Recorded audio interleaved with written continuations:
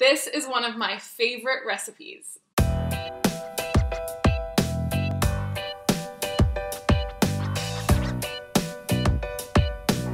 Hello, I'm Fiona and this is Plantly, where we share delicious plant-based recipes. If that's something you are into, then hit the subscribe button to stick around. Today we're going to be making the best vegan Caesar salad dressing. I have always loved a good Caesar salad, but Caesar salad is traditionally made with egg and anchovy paste and Parmesan cheese. So for this version, I have tried to recreate those same textures and flavors while making it plant-based. Before we jump into how it's made, I want to make one quick important note.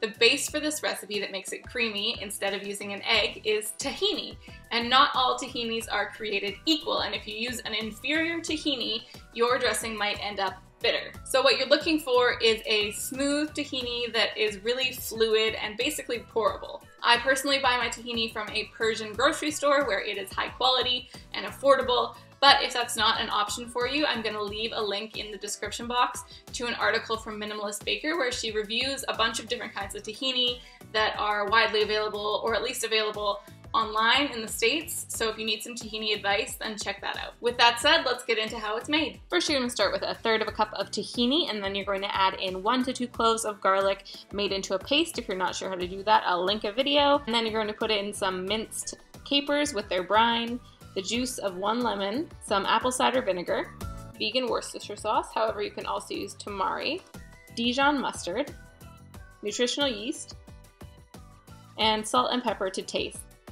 I like to mix everything together at this point before thinning it out with water because I just find it easier when it's not splashing around.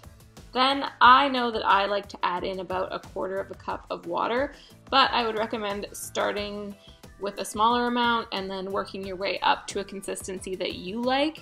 It's worth noting that this will thicken in the fridge, so if you're going to eat it right away, thin it to the consistency that you want, but if you plan on doing it later, err on the side of caution because you can always add more liquid. I like to serve this with some vegan parm like I've done here, or most commonly we make some crispy buffalo tofu and make a meal of it.